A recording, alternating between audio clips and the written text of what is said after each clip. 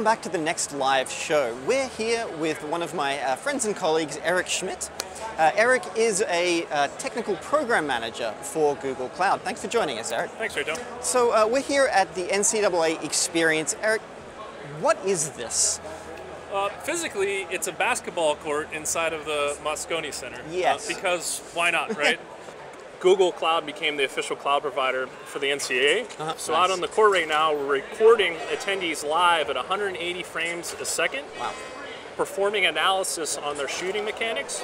So as an attendee walks off the court, they get an email that goes to an IPython notebook. They can open it up and look at all their shooting mechanics. I can't think of a better way to make sports ball more entertaining for nerds than to give them analytics data for everything they've been doing. That's right. It's kind of amazing. So I'm looking at a giant leaderboard scoreboard over here. I assume this ties into some of the data and analytics.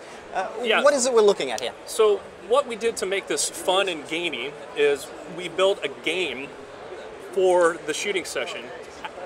An attendee has 60 seconds to put as many shots up as possible.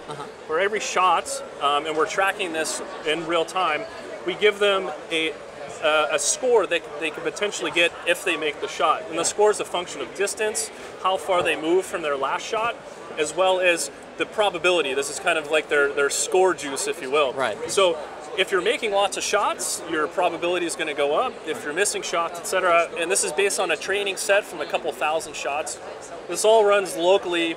We use TensorFlow serving to do all this analysis locally here on the court. Right. But then we're pushing all the data up into the cloud through Cloud Spanner as well as BigQuery so that we can retrain. We're also using Firebase to drive this scoreboard in real time. So tell me, what's the relationship then that we have with the NCAA? The NCAA is kind of like a typical enterprise. They have lots of data, lots of customers. All those schools are collecting data. And it's just not about basketball. You're talking about softball, soccer, etc. So they have lots of data all over the place. We're helping them build data analytic workflows on Google Cloud, leveraging things like BigQuery. That's awesome. This is live television. Helping them build these analytic workflows so they can make decisions like potentially moving the three-point line back, or changing how the ranking system works for competitions, or looking at impact of travel schedules on student athletes. Yeah, that's fantastic. Right. Well, I mean, I'm always looking for tips on my shot. Do you mind if I maybe give this a go and see if I can learn some tips? You bet. All right. Let's try it out. Let's do it. Hold your left hand out for me. I crown you king of basketball. Fantastic.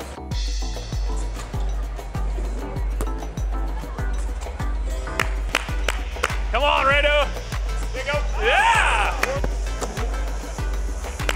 Come on, Reto.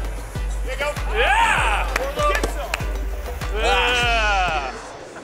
You took a lot of hard shots, so I got to hand that to you. Your last shot was launch angle 44 degrees, which is good. So for that location, release height, you're getting some good release. Rotation, 100 RPMs, that's good. So overall, really good shooting session.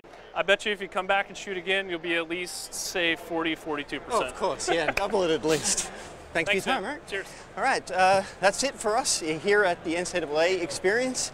If you're at Next 18, head on over to Moscone South so that you can improve your score. I'm sure you're going to do a better job than me.